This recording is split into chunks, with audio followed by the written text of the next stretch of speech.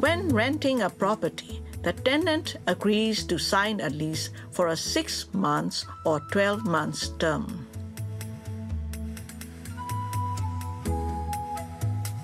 If you decide to leave at the end of your lease term, you must give the agent or landlord 14 days notice in writing. Make sure the notice tells them the date you want to move out of the property. Keep a copy of the letter and make a note of when it was sent or delivered.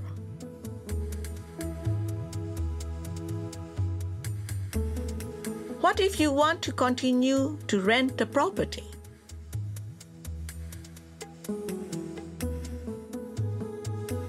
After your lease ends, you may sign a new lease if you want to continue to rent the property, but you do not have to. If you do not sign a new lease and you want to move out, you must give the agent or landlord 21 days notice.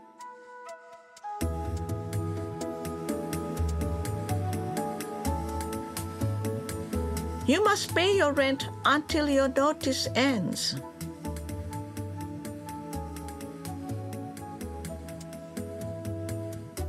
What if you move out before the lease ends? You are breaking your lease agreement. Let the agent or landlord know as soon as possible.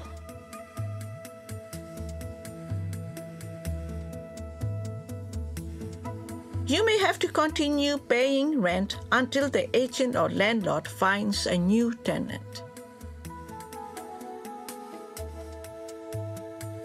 They may also charge you for the extra costs to find a new tenant, such as rent, advertising, and reletting fee.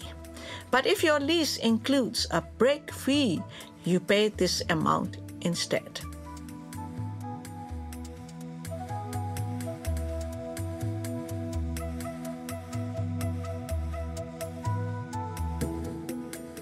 The landlord must act to find a new tenant as soon as possible.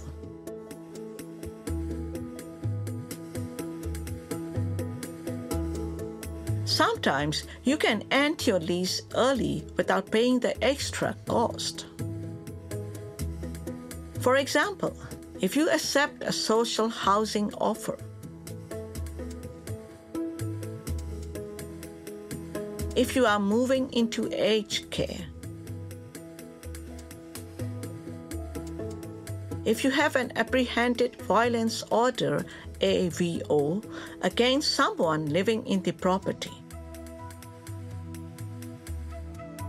if the landlord wants to sell the property and did not tell you when you signed the lease,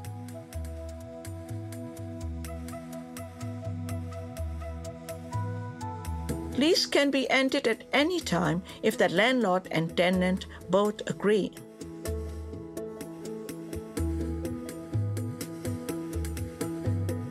How do you get your bond money back?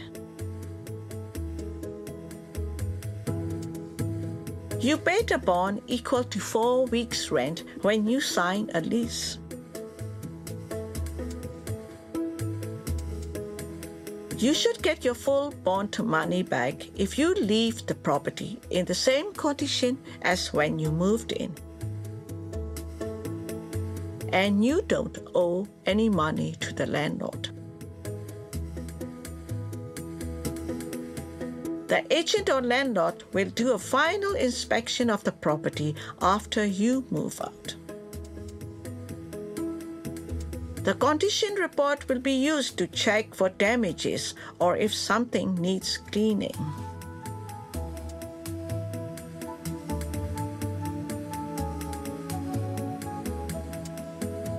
Tenants are not responsible for damage caused through everyday use, such as worn-out bench tops or carpets.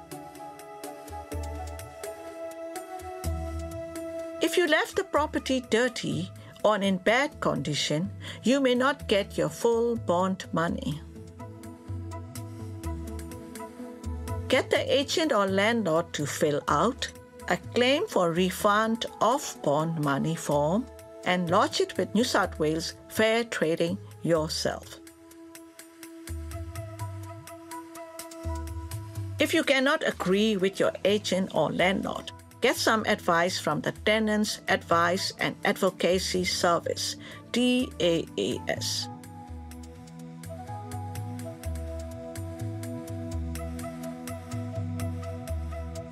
Or you can apply to the Consumer Trader and Tenancy Tribunal, CTTT, to make a decision. For more information on tenant rights and responsibilities, visit the New South Wales Fair Trading website on www.fairtrading.nsw.gov.au or phone 13 32 20. If you need language assistance, ring 13 14 50.